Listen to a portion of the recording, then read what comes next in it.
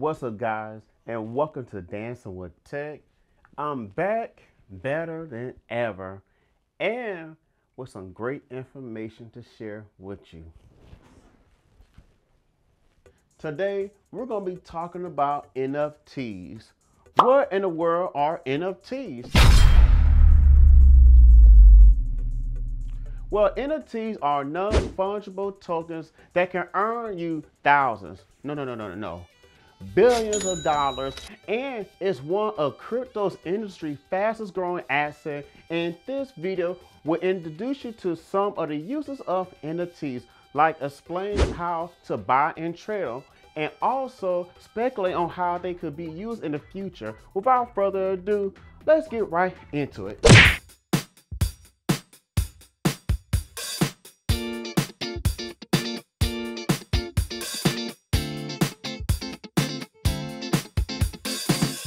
Let me explain the differences between fungible and non-fungible assets.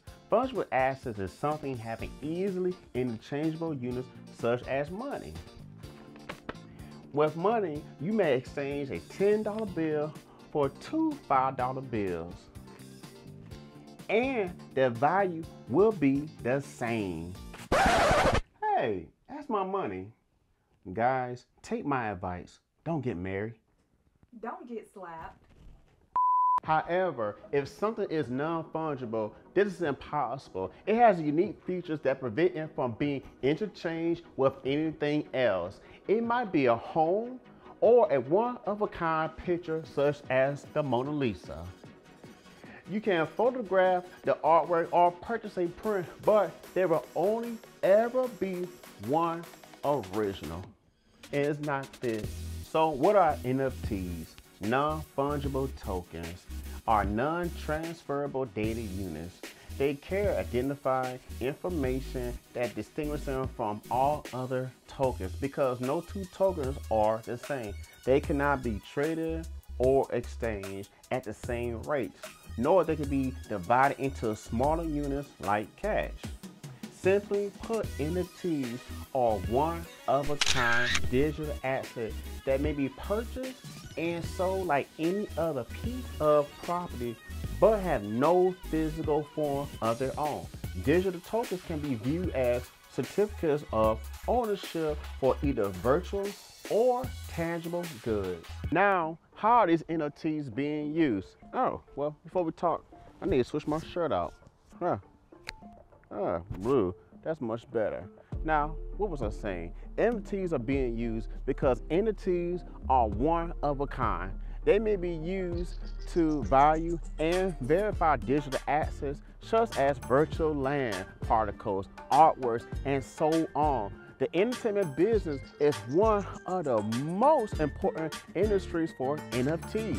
For example, in art and crypto art is classified into two kinds. The word mostly refers to crypto-themed works that incorporate a blockchain into its cultural, political, economic, or abstract themes. Crypto art, on the other hand, may be interpreted to mean digital artworks that are released directly to the blockchain as NFT. Beeples and Ferocious are two of the most prominent crypto artists right now. Crystal's sale of an NFT by digital artist Beeples sold for $90 million.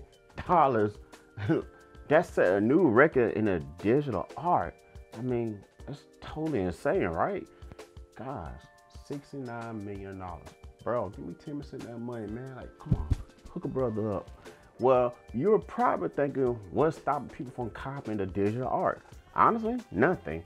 Beeple's painting, which is sold for $69 million, has been seen by millions and millions of people, and the image has been reproduced and shared countless times. In many circumstances, the artist retains copyright ownership of their work, allowing them to continue producing and selling copies. The buyer of the NFT, on the other hand, owns a token that indicates they possess the original piece. Some equate it to purchasing an autograph print. I mean, that makes pretty sense. So if you really want to dive into the world of NFTs, you might either want to start an NFT auction or purchase one yourself. If you want to obtain a piece of this multi-billion-dollar business, you should start with Ethereum. Other protocols for establishing your own NFTs exist: ZK, Tron, Flow, and Cosmos. But Ethereum is where the big money is. Then join one of the specialized NFT marketplaces such as Mintable, Super Rare, or OpenSea. You'll also need a wallet browser plugin such as MetaMask to register an account. To start a collection of any of these marketplaces, you may either transfer your NFTs from another platform such as Rarible, Mintable, or vice versa, or transfer your NFTs directly on the platform of your choice. After you made your collection, you'll need to describe the attribute of your NFT, including how many copies there are.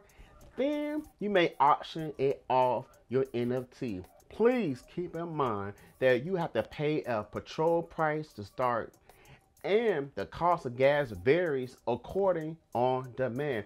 In turn, gas only refers to the fee or pricing value.